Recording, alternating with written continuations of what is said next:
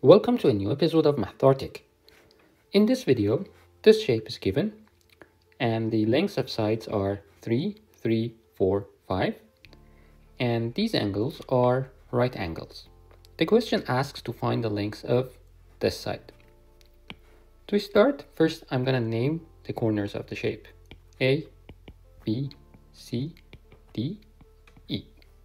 When we have a shape like this, which doesn't look like the regular shapes that we have in geometry, we usually try to add segments to make it similar to the shapes that we know how to handle. And after that, solving the problem can be easy. In this question, I'm going to continue BC, which is the straight line we have. And because here is 90 degree, the other side of the line is also 90 degree.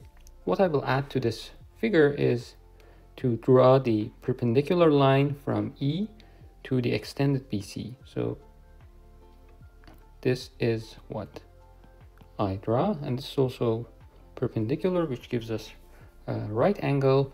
And if we have a shape like this, which has 3 right angles, the fourth angle is also 90 degree.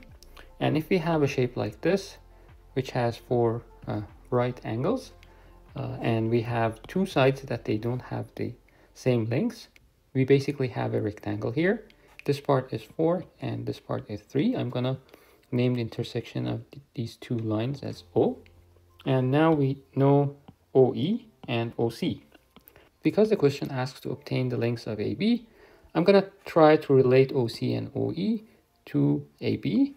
If I connect E to B, ABE is a right triangle. And if we have the lengths of EB and AE, we can easily apply Pythagorean Theorem to obtain AB.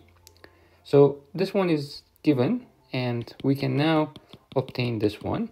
And because we have a right triangle here, we can apply the same theorem to obtain the lengths of EB. So let's start from this right triangle, and I'm going to write in triangle EOB, we're going to have EB squared is equal to EO squared plus OB squared. Therefore, EB squared is equal to EO is 4 squared plus OB is 3 plus 5, which is 8 to the power 2, and this will give us 16, 64, 80.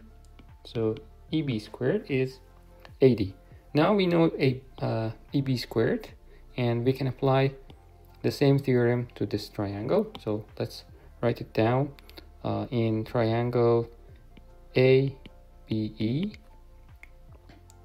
we have AE squared plus AB squared equals to EB squared. Let's replace the terms.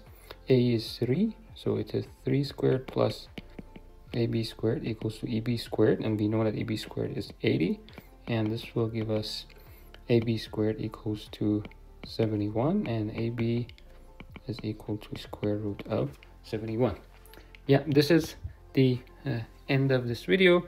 If you like this video, please press the like button, and please don't forget to subscribe to my channel for more videos like this.